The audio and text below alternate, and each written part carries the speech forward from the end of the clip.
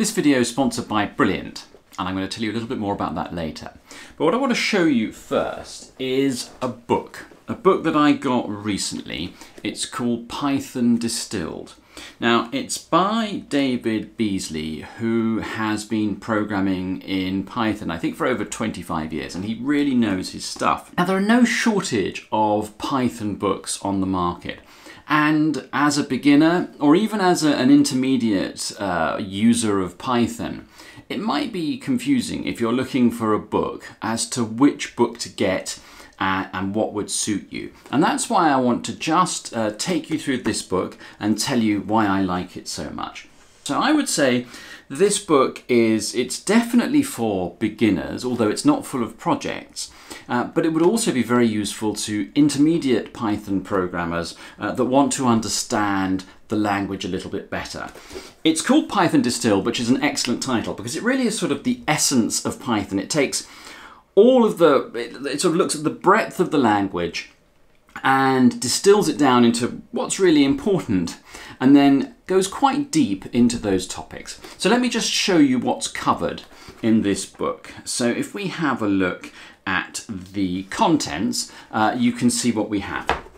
So we have Python basics, operators, expressions and data manipulation, program structure and control flow, objects, types and protocols, functions, and then chapter 6 is generators, which is an important topic for intermediate Python programmers. And then there's a really good section on classes and object-oriented programming. And if that's something that you haven't yet mastered in Python, it might be worth buying this book just for that section alone. And we'll take a closer look at that in a minute. And then it covers modules and packages, input and output, and then it covers some of the standard library modules. I've learned a lot from this book, and I've been using Python for some years, and there were things in this book that increased my understanding of the language. Aren't I always saying that the way to learn something is to do it? And that's why I want to introduce you to today's sponsor, Brilliant. Now, Brilliant is an interactive online STEM learning platform where you can learn, all the stuff that you're interested in. So computer science and data science, that's programming and algorithms and data structures and statistics and probability. But you learn it interactively. And I think that's what makes Brilliant unique.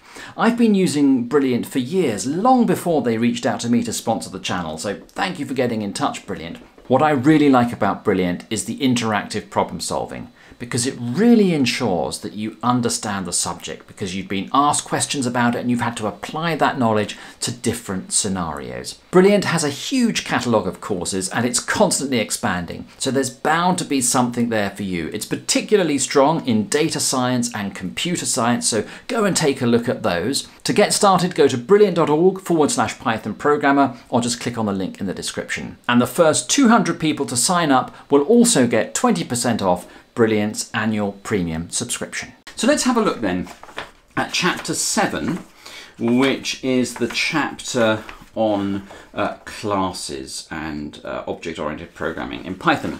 So we'll have a close-up look, but that is the page there, and that's what we're going to have a look at. So we start off with a nice basic introduction to what objects are in Python and what the class statement is and how to create your own object. So, this is all fairly basic stuff. We learn about instances and then attribute access. And then we move on to scoping rules, operator overloading and protocols. Operator overloading is an important Python concept and it's covered here. Class variables and methods. Now this is where it can get confusing, I think, when using classes in Python, when writing your own classes. And I think this book explains these concepts very well. And a lot of beginner books don't cover this. Static methods. Static methods aren't always covered, certainly in introductory books on Python, and they can be a little bit confusing. And they're very well explained here. And then we have a look at data encapsulation and private attributes. And again, these are all things that you kind of pick up as you use Python, but it can take quite a long time to get there and even know about them and know why they're used. And they're all very nicely introduced and explained in this book. And then it moves on to properties. Now, again, I think properties can be quite confusing. And then we have a look here, class decorators. Again, this is something that can be quite confusing. Decorators just generally can be quite confusing when they're used with functions. They're actually explained very well in this book.